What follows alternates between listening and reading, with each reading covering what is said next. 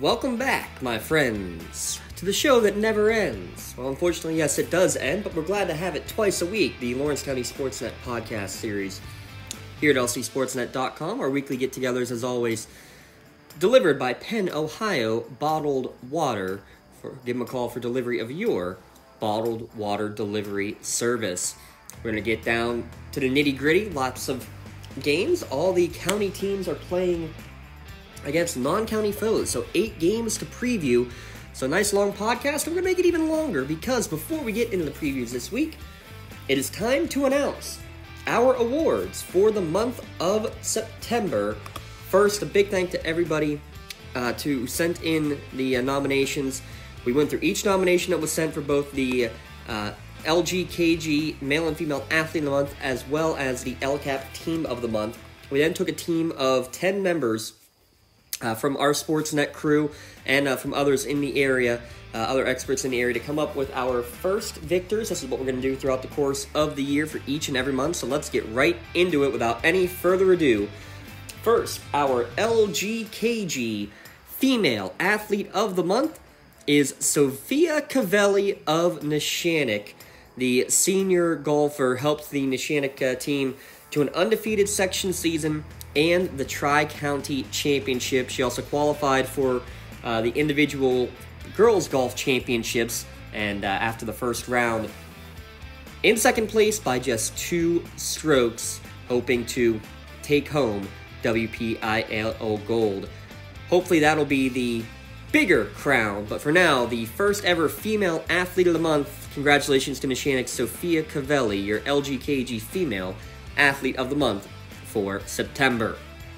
Our LGKG Male Athlete of the Month, who else but Jay Rona, the Mohawk senior quarterback who has set the single-season touchdown record for Mohawk in the months of August and September alone. He currently leads the WPIL with 24 passing touchdowns on the season. He's also set single-game records in both passing yards and touchdowns in a game this year. Oh, by the way, he also qualified for the golf championships as well. Congratulations, Mohawk's Jay Rona, our September LGKG Male Athlete of the Month. And finally, our final award, the September LCAP Team of the Month, your first ever LCAP Team of the Month, the Elwood City Boys Cross Country Team. The Elwood City Wolverines cross country team currently ranked in the state for the class of 1A, currently ranked in the top 10. They're undefeated 8-0 on the regular season, and another big accomplishment, they were in the Red, White, and Blue Classic up in West Middlesex, finishing 3rd out of 29 schools in that Red, White, and Blue Classic. So congratulations, Elwood City. Yes, that's right, Elwood City and the boys cross country team for your first LCAP Team of the Month, and congratulations to Coach Nathan Brown and his squad for all that they have done so far this year, and looking for more. And again, hopefully by the time this is announced, Sophia Cavelli will be getting more medals for her accolades. Jay Rona did make it to the final round of the golf championships. He had a fantastic season on the golf course, and his season's still heating up, already breaking records and still going on the football field. And hopefully the Elwood City cross-country team can keep moving forward as well.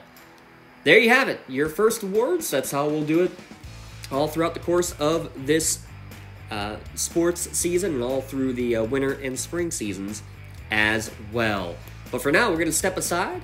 We'll be back in a moment to preview Week 5's football contests here in the Lawrence County SportsNet podcast series. It's delivered by Penn, Ohio Bottled Water. I think the key to any attorney-client relationship is trust. My father told me a long time ago, the definition of personal integrity is really simple. Do what you say you're going to do. At LGKG, we've been doing that for over 80 years. For more than 120 years, people have been relying upon Martindale Hubbell's AV preeminent rating to select their attorneys. If you're involved in a workers' compensation situation, you should do the same. LGKG has been AV rated for over 40 years. I love what I do because coming in every day is different. How can you not enjoy these kids coming up and hugging you and giving you these great smiles all throughout the day? You guys ready? seeing the progress that our kids make every single day is one of the reasons I love coming to school. What should we do? We have fun. LCAP Early Learning Centers is hiring. Help empower young minds in Lawrence County and become a superhero today. Apply at lcap.org. And again, thanks to our friends at Luxembourg, Garbutt, Kelly, and George, as well as the Lawrence County Community Action Partnership, our powering sponsors, as they are dedicated to giving out these awards monthly here for the team and the male and female athlete of the month. We'll talk more later. Again, remember, you can nominate your favorite team or athlete throughout the course of the month as well. For now, let's talk about October. First games here in the month of October for the football season. And let's start with the big one. We just talked about Jay Rona. His Mohawk Warriors 3-0. They're hosting Beaver Falls in Bessemer. 3-0 versus 2-1 in the MAC. And again, what more can you say about the Mohawk offense? We just talked about Jay Rona as the LGKG Male Athlete of the Month. He's fourth in the WPIL right now with 1,434 passing yards and that school record 24 passing touchdowns. 11 of them have gone to Bobby Fadden. Yes, that's also a single-season school record with 11 receiving touchdowns. What I like most, though, about this Warrior offense is the diversity of it, though. Elwood City basically took Fadden out of the equation for majority of last week's game, and no problem. Blake Logan, he takes over 95 yards and a touchdown. He had 8 catches all season coming into the game. He had 8 catches last week alone. Point being, Jay Rona will find the open man, go through his progressions, and work the offense as it needs to. And also, I really liked his ability using his legs. We know he can, hasn't had to do it much, but he made some big runs with his legs this past week. He is a 4-sport athlete and certainly showed it again on Friday night. But maybe even more spectacular, though, has been this Mohawk defense. Kind of under the radar, the way that the offense has been playing. At times, it's a bend-don't-break defense, but even when Elwood had a long drive starting the game, the Warrior chop, able to get a crucial turnover, Justin Boston with the interception at the goal line last week that really started all the offense, really, at that point for Mohawk as well. Now, this defense will be tested again, really like they haven't been since the Week 0 game at Union. And I just call it da-da-da for the Tigers. Deshaun, Denari, D'Italian. Deshaun Anderson, 5 passing touchdowns, 7 rushing touchdowns leading the way. Denari Harris, he leads the team with catches, 360 yards and 4 touchdowns through the air. And then throw in the leading rusher, D'Italian Buford. 700 total yards, 10 touchdowns for him. Those 3 are just a microcosm, really, of what the full Beaver Falls offense is. But those 3 in particular really running the show. And speaking of 3, how about 3 different players Beaver Falls has used pretty consistently throughout the season at quarterback, though Anderson certainly has become the mainstay for the most part. He's not your standard quarterback either. He's listed at only 160, but he'll play every position, and he's not afraid to lower the shoulder and lower the boom on every one of his carries. Injuries have been a concern for Beaver Falls. Petey Pugh, he's one of those 3 quarterbacks. He did not play last week. He's also one of the top defensive backs for the Tigers. Neither did their big 2-way lineman in Samari McCoy. So how healthy are the Tigers? Was it just a week off before this week? That is yet to be seen. And again, I think the key to Beaver Falls' win is the defense. Again, overlooked with the way the offense can play. But the Tigers in their wins are allowing 11 points per game.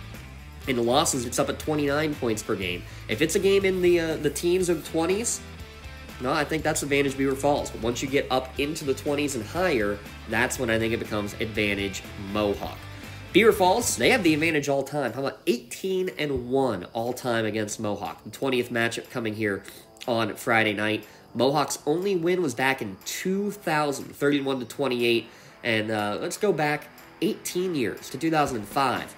Beaver Falls was the only regular season loss for Mohawk in that 2005 season, 48-47 in double overtime. Could we see an instant classic like that? Oh, and speaking of instant classic, it would be classic for Beaver Falls. They're going for win number 700 in program history. Mohawk looking to play the spoiler. Eric Thomas and myself on the call from Bessemer on Friday night.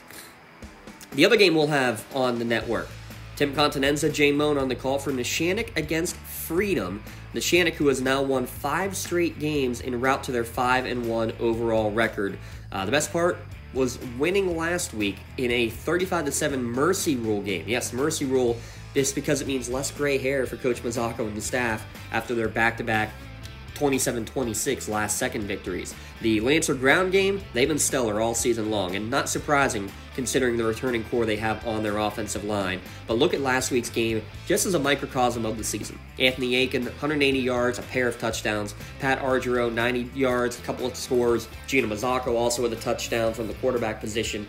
But maybe the biggest surprise of the year, in my mind at least, top two receivers, Dom Cubelis, Anthony Bonner, they do not have an offensive touchdown on the season. How about that? Now, they've gotten it done, both of them defensively. They each have a pick six on the year, as does Patrick Argiro.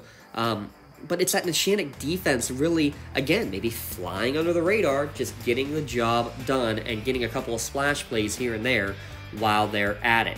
Freedom, complete opposite on the other end because they're looking for a big rebound, a stunning loss, 48-0 to Western Beaver. Maybe the loss not necessarily stunning, but being shut out by the Golden Beavers, certainly a surprise. The Bulldogs out 1-2 in the MAC, 2-4, overall. Ty Schultheis leading the way on offense. He's number 21 at the quarterback position. Kind of interesting because you got 25 wearing quarterback for Beaver Falls, so some unique quarterback numbers out there. But Schultheis leading the way for the quarterback position for the Bulldogs. His main target, Cody Patterson, he's got 30 of the team's 43 catches on the year.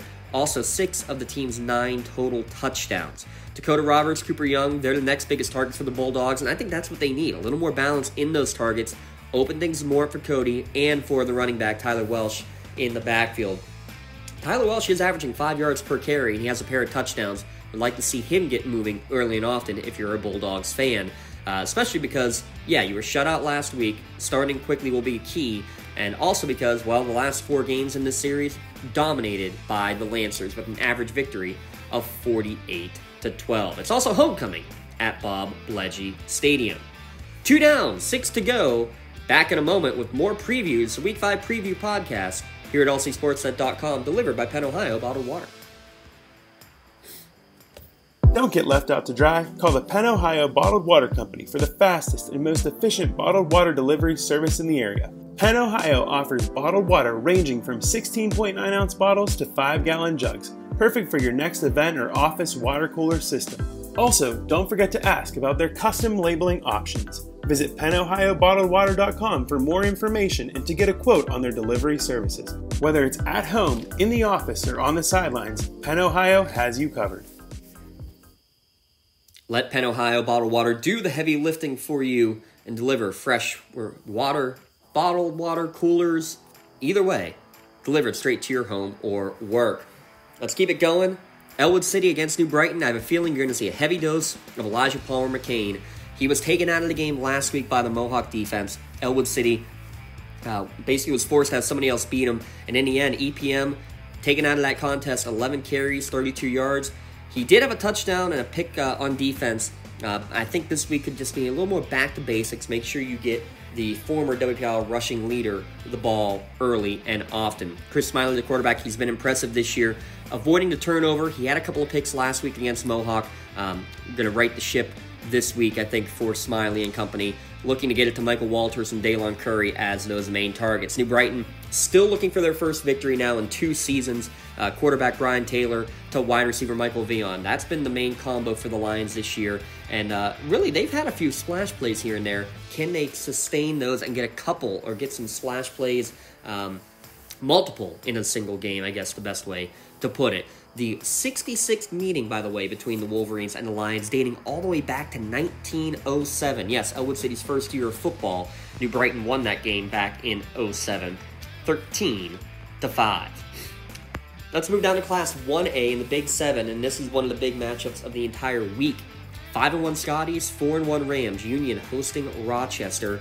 Braylon Thomas, the Union quarterback, now over 1,000 passing yards after last week's big non-conference win over Springdale. He's got 25 total touchdowns on the year. And the most impressive part of the Union offense, I think, though, has been the variety and multitude of receiving options. Dane Jonke, he's leading the way with 9 touchdowns through the air, but throwing Grayson Blakely with 4, Andrew Gettings with 3, and Mike Gunn either as a receiving threat out of the backfield or from the slot. He's got a couple of receiving touchdowns to go with 2 on the ground. All those, by the way, coming in the win over Laurel a couple of weeks ago. Now, Rochester, I mean, 2 weeks ago, they struggled. They lost on the road to Shenango, but then they brought it back to life last week. Their diverse rushing attack. No Antonio Laurie, the all-state running back from a year ago. Now, no Laurie, no problem, I guess. The stud junior back, he's missed, the last 3 games for sure. Don't know what the timeline is for his return, but there have been plenty of options in his absence. Jason Clinton was 70 yards on the ground last week. Don Guido, 60 yards. Jaden Norman, the quarterback, only attempted 3 passes last week, but also ran for 80 yards and a pair of touchdowns. This is a rivalry that goes back to 1934, but how about this? Rochester dominated it. They won the first 21 games against Union that they played. However, the last 10 years, Union holding a 7-4 record, including a pair of close wins last year by 6 points and then by 2 in the playoffs. That's a 7 o'clock kickoff at Sox Russo Stadium for that one. You can watch it, by the way, on the Union streaming media page. The Elwood City game on Elwood City Wolverines, ecwolverines.com, their YouTube page. The next game, Shenango hosting Southside. That one can be found on Shenango's YouTube page. So we're 5 for 5 so far in terms of broadcast this Friday. The Wildcats, a tough one last week. After that upset over Rochester we just alluded to, they fall to Northgate on the road, and now they host undefeated Southside. Can the Wildcats make another upset and knock off another undefeated Rams team at home like they did 2 weeks ago? Sam Myers, really in the backup role, started the last 3 weeks. He's over 600 yards passing on the year, 221 yards and 2 touchdowns last week, but again, turnovers hurt. He had 3 picks in this one last week. Michael Kessler, Landon Albertini each had touchdown receptions, their first of the season, by the way, last week. So good to get some fresh targets and hopefully open up some more room on the outside for guys like Trey Ross and Colton Fedrizzi to get the job done. Southside's offense, on the other hand, they've been rocking it on the ground for the most part. Ryan Navarra, A.C. Corfield, and Brody Almashi. They're each averaging 9 yards or more per carry. Navarra leads with 9 touchdowns. Corfield and the quarterback Almashi with 8 each. Almashi also now with 9 touchdown passes on the season. Shenango, they had been in control of this matchup. They'd won 6 straight before their tight loss last year at Hookstown, where they were very depleted, 15-13, and Shenango had a chance to win that one late. Don't ever tell the Shenango Wildcats and Coach Graham the odds, because they can get it done at any time. Make it 6 for 6. Laurel hosting Northgate. We'll have the Laurel crew on tap for that one. A huge game for playoff implications here, because if Northgate wins after their win last week against Shenango, they have the inside track for that final playoff spot in the Big 7, since they already have wins over Summit Academy and Shenango. Laurel needs a win to keep their chances alive. They still have Summit and Shenango yet to come. It would be the first win in conference play this year for the Spartans, however, at 1-5 overall. Colton Carlson, he's been a nice little addition on the outside the last couple of weeks for the Spartans. Lucas Santini found him multiple times against Union.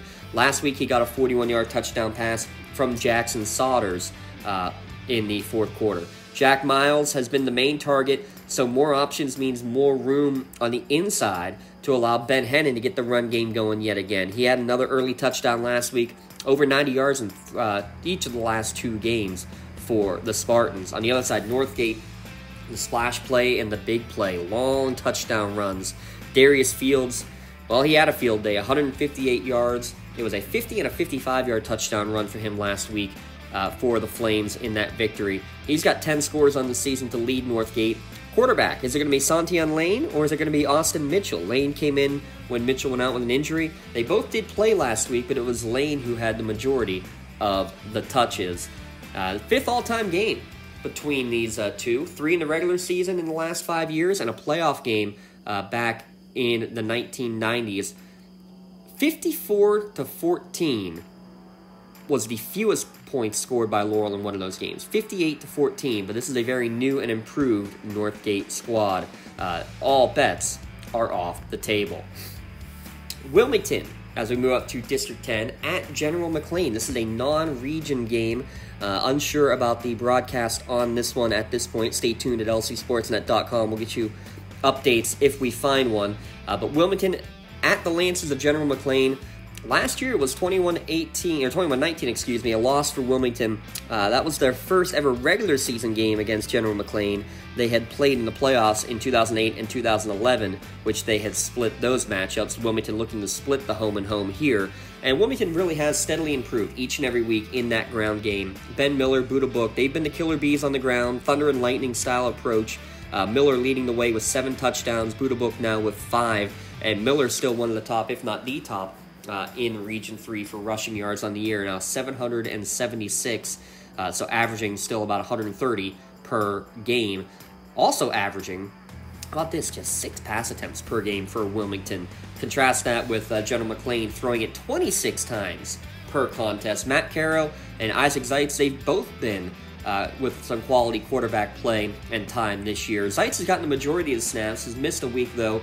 He has just shy of 600 yards, 6 touchdowns. Caro just shy of 400 yards with 5 touchdowns. And the leading receiver, how about this, 40 catches and 8 of the 11 receiving touchdowns for Jacob Zeitz. So you're going to hear Zeitz all over the field there up in Edinboro area. Wilmington, the issue is they struggled against the pass, both against Hickory a couple of weeks ago and then last week against Farrell. 300 air yards allowed last week to the Steelers.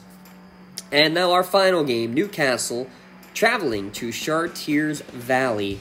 0-6 against 1-5 in this one. The Canes getting touchdowns last week from Malik Jefferson and Amir Akins on a punt return. Slow starts really have hurt the Canes lately, and really all year, to be honest. Last week, it was an opening kickoff that was returned for a Montour touchdown. Against West A, it was 5 first-half turnovers, negative yards from scrimmage that really has hurt Newcastle. Hoping to not have to play from behind yet again. Should be a good matchup against Chartiers Valley. Listen for Austin F. Mades. He leads Char Valley with 4 of the team's 8 touchdowns on the year. The Canes all-time, by the way, against the Colts, a 9-2 record. However, both Char Valley wins have come in the past 3 years.